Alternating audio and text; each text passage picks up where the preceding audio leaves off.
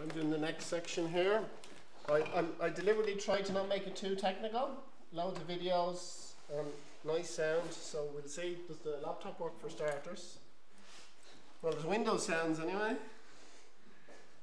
So this is a talk I've given a couple of times. I gave it over in London and I've given it in Dublin before. And it's about a project I've been doing for about the last 3 or 4 years. It's about amateur radio satellites, is the description of the talk, and receiving live video from the orbiting space station.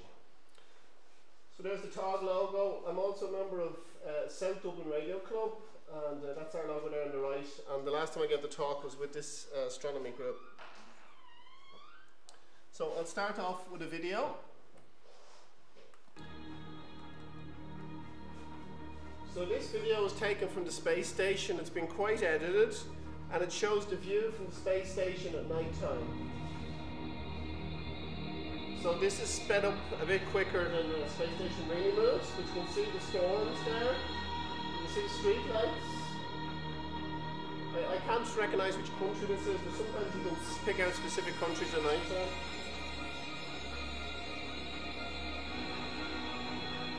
You can see the solar panels are adjusting there to line up to catch the sun. As the space station's always moving, it has to adjust the solar panels to catch the sun. You see the sun rising just there.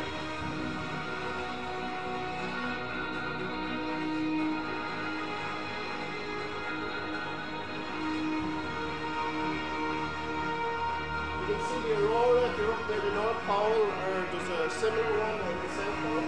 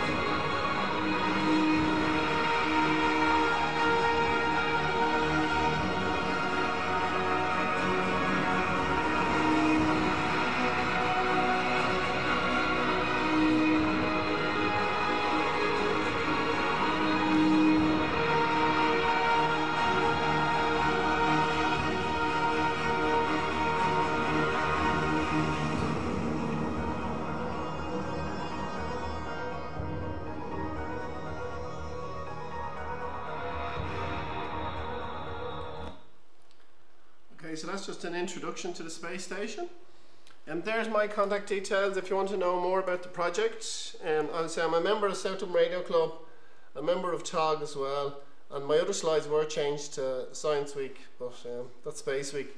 So I'll explain a little bit about orbits. So we were talking earlier about launching satellites. So most of the smaller satellites are in low Earth orbit.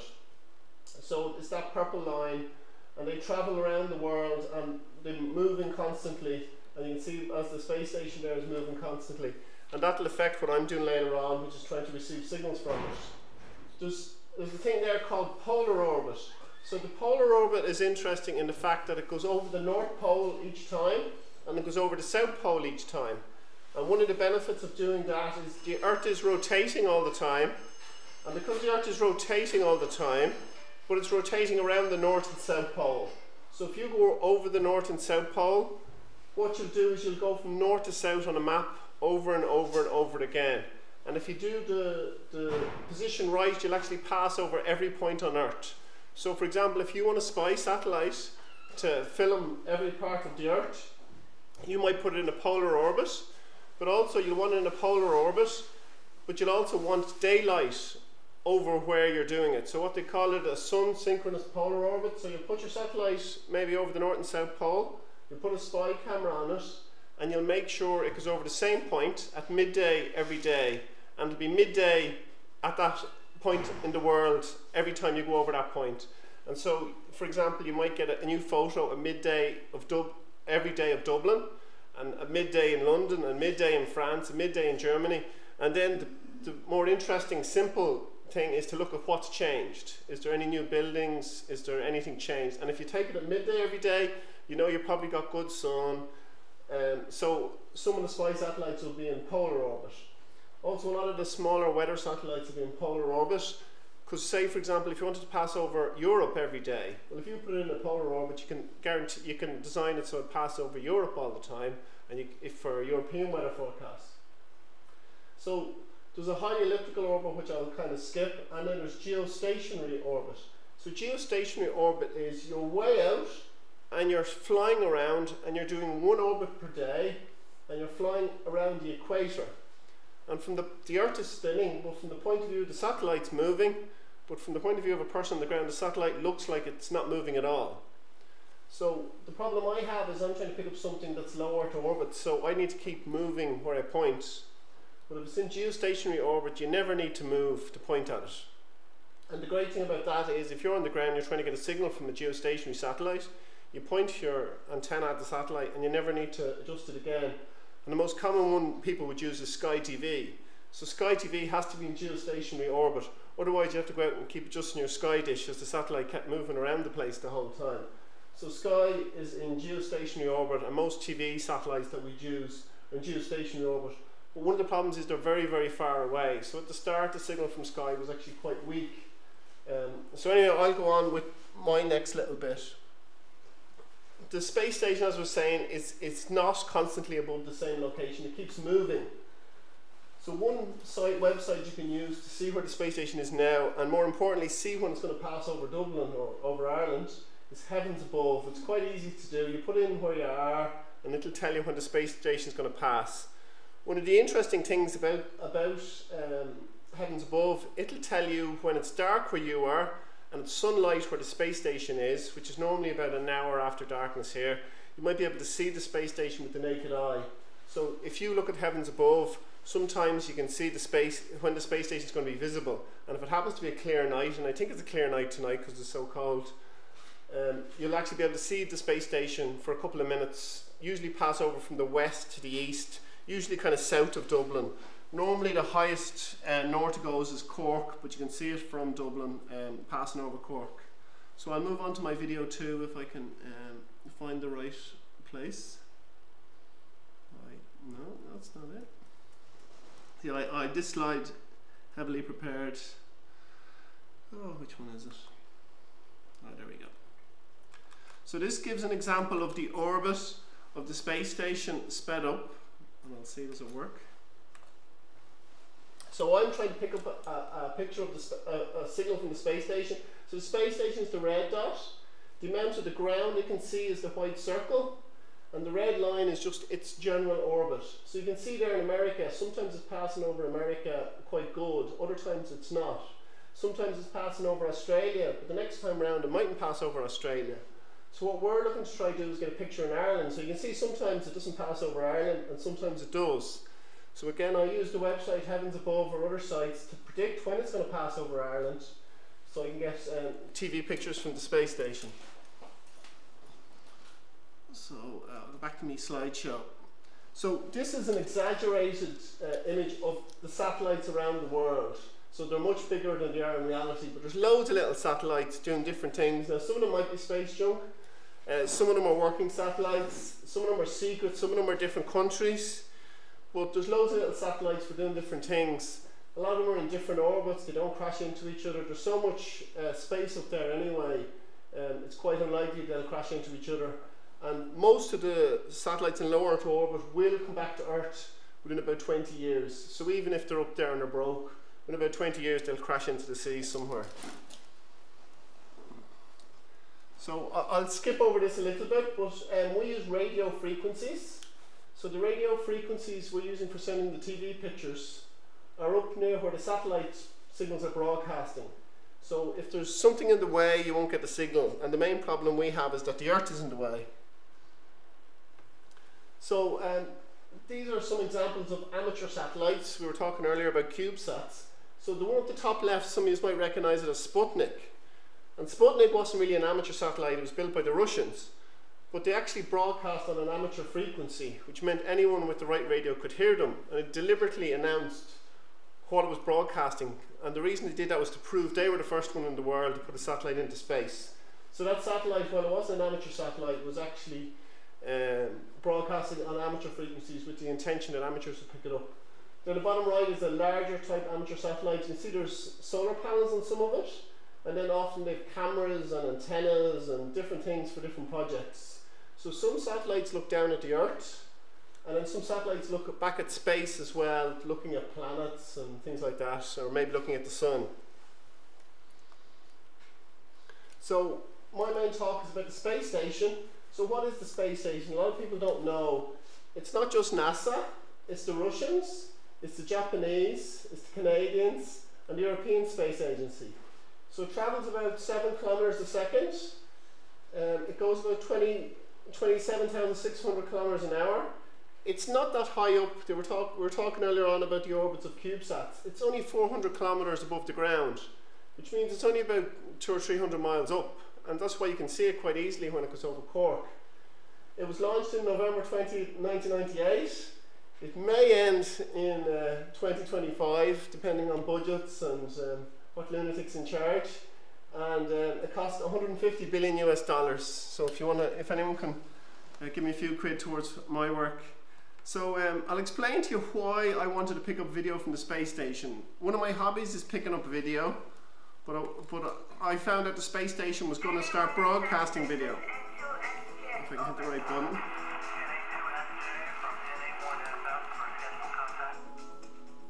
Hi everyone, I'm Tim P and welcome aboard the International Space Station, where we're orbiting Earth 16 times every day.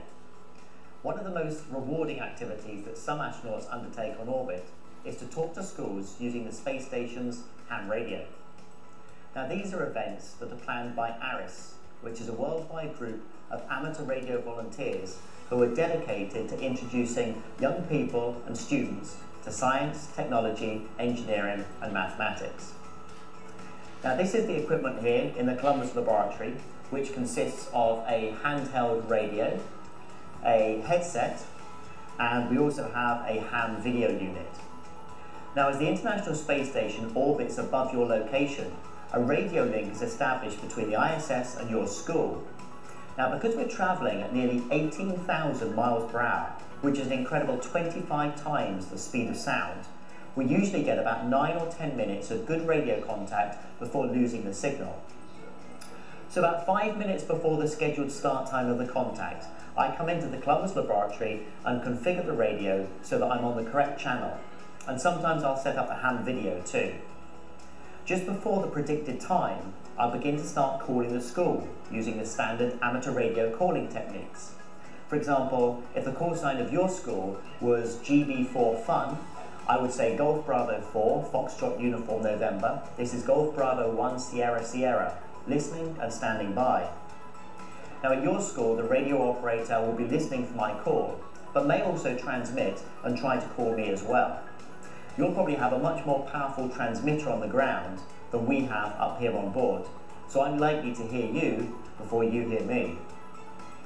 Then, once we can hear each other, then comes the best bit, which is actually talking to the students and answering the questions. Once I've answered all the questions, we use the remaining time to say goodbye to each other and end the connection. I'll then spend a few minutes configuring the radio back into a rebroadcast mode, and then I'll go back to my day job, which is of course doing science on board the International Space Station. ARIS is a brilliant opportunity for astronauts to talk to school pupils. It's really rewarding to hear how excited the students are when they're talking to somebody up here in space. And it's a true privilege to be able to inspire our next generation of scientists and engineers through amateur radio.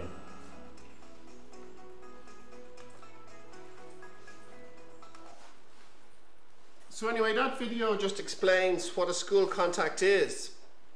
But I didn't even know much about that when I heard they were going to start broadcasting video. What I heard is they were going to put this box on the space station. So you see there's a power switch, a video camera switch, and there's a connection in the bottom right just for an aerial for outside. So I just wanted myself to try pick this up. So being mean, I couldn't afford all the fancy equipment to pick it up. So I went cheap and nasty, I got a satellite dish that was sitting in the shed for years and was a bit bent, and you can see the high-tech setup I have here. So you can see the bent corners of the satellite dish. There's the grey bit in the middle is actually a bit of water pipe, and there's a kind of a spring-shaped thing inside. And I needed to point this at the space station. The problem is it was a cloudy day, and you can't see the space station. So you can see the yellow thing I have there is the spirit level. So when the bubble is level, you know it's horizontal. And that one actually has a little digital display, so you can tell which way to point it. I also had a sheet of paper on the ground with north, south, east and west, and I had a bit of a guess. I had a cable going from that into the car, and in the car I had a receiver for receiving the video, and then I hooked it into the audio of my car, and I went boop, boop, boop, boop, boop, boop, when the signal got stronger, and that was what I was doing. So this was the first time they ever broadcast video, and we got some video. So after I sent the video to the guys who were doing it, they said, oh, you're the first person outside of the main group to do it. We're actually looking to have stations around Europe. Could you, if we give you the equipment, set up a station in Ireland to receive the video? So I said, oh yeah, no bother, till I started investigating what I needed. So you need a good location where you can see the horizon. The further south the better, because the space station doesn't come over Dublin, it goes over Cork. And so anyway, I talked to some people at the National Space Centre then in Cork. The European Space Agency paid for some of the equipment, and myself and Tom, and with the help of Dermot, who's here tonight, we brought all the equipment down in the trailer, threw it up on top of the gatehouse. That's the security hut there. There's a little motor on the bottom that turns the dish one way, and there's a motor up the top that turns the dish up and down. We have special software inside that tracks, it asks NASA when is the space station due, and it turns and tracks the signal. So that sounds great, getting a signal from space, but what do you actually get? So this is an example of what we get. So you have all these settings, which basically you set them to what you're told to set them to. You hope the lights at the bottom go from red to green, which they have in that picture anyway. If they don't go green, it means your dish is probably pointed the wrong way, which does happen at times. And you get video like this. So what we do in Cork is we receive the video from the space station, and then we send it directly to wherever the school is. Now the school may have a video system at the school, or they may not, but there's a station in Ireland, in France, in Italy, a couple in Italy, and in Poland at the moment. And what we do is, as the space station is coming over Ireland, oh, there's one in Portugal as well, either Ireland or Portugal will get it first. We'll send the video to the school, and then France will probably get it next, then Italy will get it next, and maybe Poland will get it last. So between 3 or 4 or 5 stations, we can get maybe 10 to 20 minutes of video. So the idea is when the school kids are talking to the astronaut, not only can they talk to the astronaut, they can also see the astronaut. And this was never available up until a year or two ago for these school contacts. So this gives you an idea. These are the different stations around Europe, and you see some of them have a picture, some of them don't have a picture. Some of them have a picture, but it's frozen because the space station has gone past them. So usually the picture just freezes when you've lost the signal. So I'll show you this last video, which gives you an idea of a school contact. Now it's actually been quite edited. What's up? This is John Breyer, Kid HTJ. Hang on, I'll just pause this. So it's actually been quite edited. What we did is we added in the school's video, and we added in the different videos synced together. Because normally what I record is just what the astronaut sees. You don't see any school children. So we wanted to combine it to a more interesting video. So I think 1 minute 20 in is where the good bit starts. So that's clear enough. So this is the school calling the space station. At the start they get audio, then later on they get audio and video. Are you ready for your first question? Over.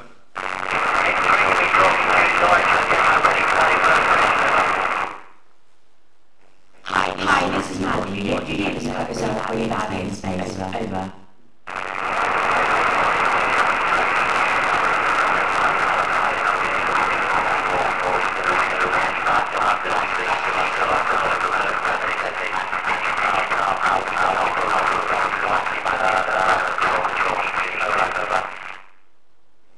Hi, this is Austin. Are there any friends codes on the right place? George, he's knocking on the front door.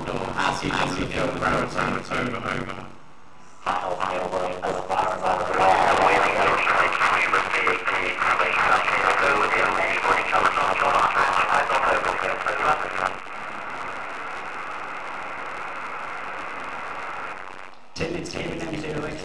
hopefully you won't have TV, give us a whiz. Here's your next question. Hi, this is Sophie. What experiment would you like to add to your mission based on the experiences you have had? Over.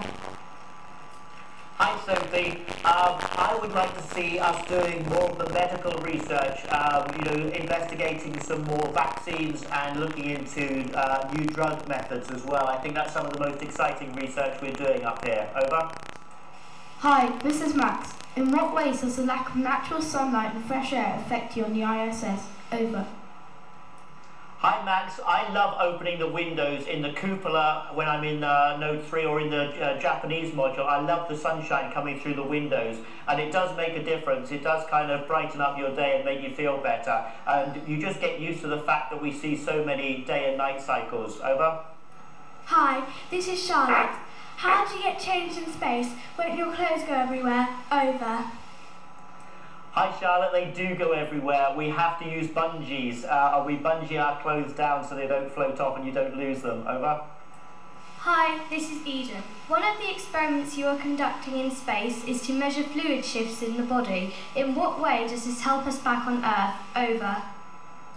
Hi Eden, that's a great question. Fluid shift really kicks off the whole process of the changes to our body. It's because of the fluid shift we get greater pressure in our head and we start to lose bone density as well. So that triggers all the changes, and it's by changing things in our body that we can learn about our body and we can investigate these things. Over. Hi, this is Thomas. With the basic design of current spacecraft dating back decades, where do you think the next leap forward in spacecraft technology will occur? Over. Hi Thomas, yes, I mean we're playing with basic rules of physics and gravity here and laws of motion, so I think that we're going to see big changes to our spacecraft in terms of our transit to Mars and transit to Moon. But in terms of getting to low Earth orbit, I don't think we're going to see many big changes that we have in current spacecraft design. Over. Hi, this is Emily. How different was the training compared to the experience of actually launching into space? Over. Hi Emily, the training was so good that it really prepared us for launching into space, and there are very few differences between what we were training for on ground and how we live and work up here in space. Over. Hi, this is Millie. With improving technology on Earth, are there experiments that you are currently carrying out in space that could one day be repeated on Earth? Over. Yes, there are loads of experiments up here that we're doing that could be repeated on Earth. I think that it's going to be a long time before we manage to sort of counter gravity for a long period of time on Earth. So we use parabolic flights and drop towers. But the benefit of being up here in low Earth orbit is, of course, we have microgravity continuously, so we can do those experiments for a very long time. But we do repeat the experiments back on Earth, of course, to see the changes, to see what's difference between space and Earth. Over. Hi, this is Erin. Which materials being developed with the electromagnetic levitator will have the largest impact on the development of greener living? Over. Hi Erin. Well, I think the metal alloys are the one area of research that are going to have the big impact on greener living, because that will affect how our engines are designed, and in particular our commercial aircraft turbine blades and turbine engines, for example, which will cut down fuel production and cut down fuel usage and have a good impact in aviation. Over. Hi, this is Maddie asking Noah's question. Since being in space, what has been your most amusing dream? Over.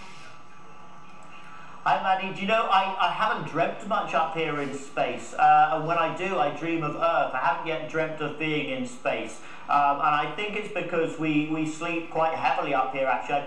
I sleep quite well here in space. Over. Hi, this is Austin asking Livy's question. If everyone in Britain turned their lights on and off at the same time, would you see it from space? Over. Hi Austin, yes, you definitely would see it. You know, we would see a small village if you turned your lights on and off. It's amazing that the lights really stand out very well from space. And certainly a major city turning their lights on and off would stand out very clearly. Over. Hi, this is Sophie asking Ella's question. Which part of the Earth do you like orbiting over the most and why? Over. Hi Sophie, I love orbiting over Africa. It just looks beautiful from space. It's like flying over a canvas of art. And also northern Canada is beautiful, especially right now with all the ice and even the sea is frozen up there. Over. Hi, this is Max asking Amy's question. With sunrise and sunset occurring 16 times a day on board the ISS, does it have any noticeable effect on your body clock? Over. Hi Max, that's a great question. Yes, it does. You know, if I'm looking in the cupola late at night when it's bright sunshine, it does take me a while to get to sleep. So I try not to do that. You have to kind of try and trick your body that it's nighttime when it's time to go to sleep. Over. Hi, this is Charlotte asking Mimi's question. How does being in space make you relate to your place in the universe? Over.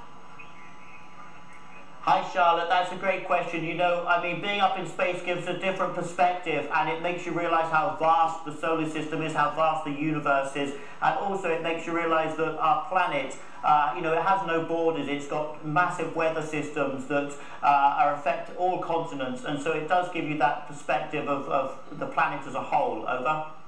Hi, this is Eden asking Bruno's question. Is there a song or a piece of art that you think reproduces the feeling of being in zero gravity? If so, which one? Over. Hi Eden, well, there's nothing particular comes to mind, but you know some of those pictures where things look different upside down. For example, it might be a beautiful woman one way up and an old haggard woman the other way up. I think that's great because it makes you realise in space, of course, we have a different perspective depending on which way up we are. Over. The GB2CNS returning. That was fantastic, thank you. Everyone here would like to say a big thank you.